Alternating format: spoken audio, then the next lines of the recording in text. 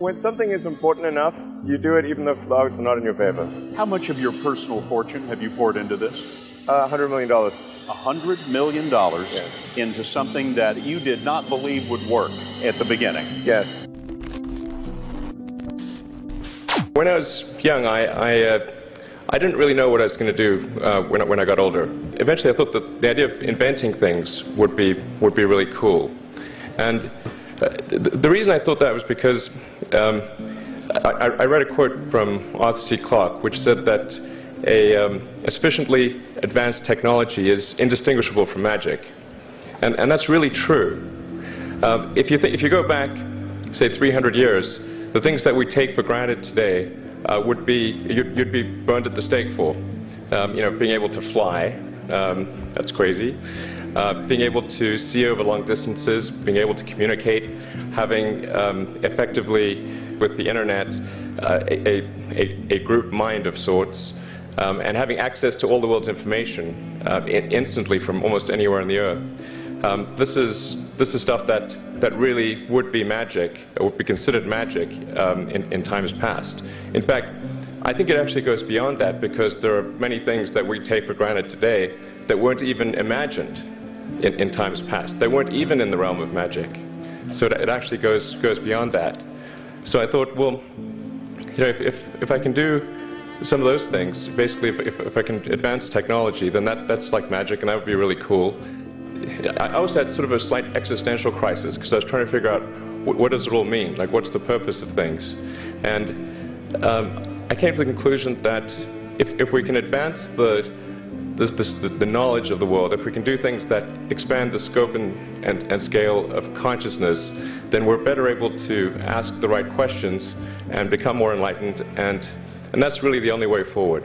So I studied physics and business, because I figured in order to do a lot of these things, you need to know how the universe works, and you need to know how the economy works.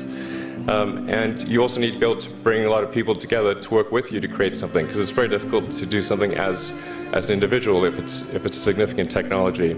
If you consider two futures, one where we are forever confined to Earth until eventually something terrible happens, or another future where we are out there on many planets, maybe even going beyond the solar system, I think that second version is incredibly exciting and inspiring.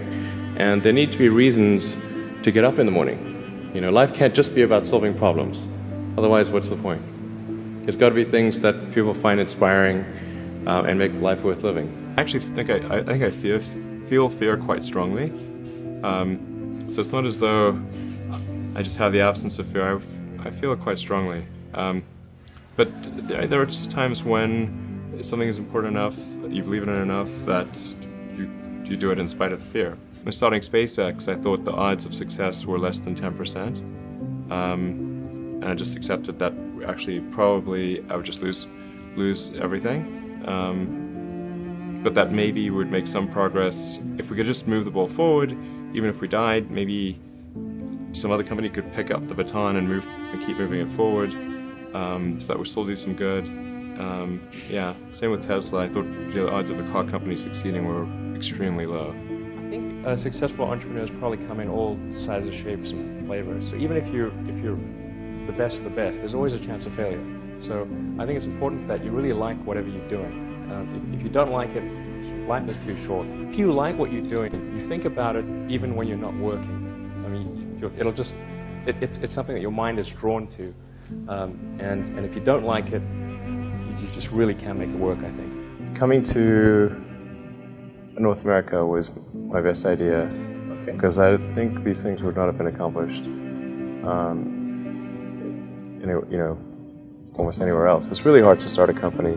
Whenever I'd read books in South Africa, it would seem like the cutting edge of technology was in Silicon Valley, and so that's when I wanted to come and I wanted to move to this mythical place. Looking ahead, I'd like to see humanity go beyond Earth and have people on Mars. That would be really great.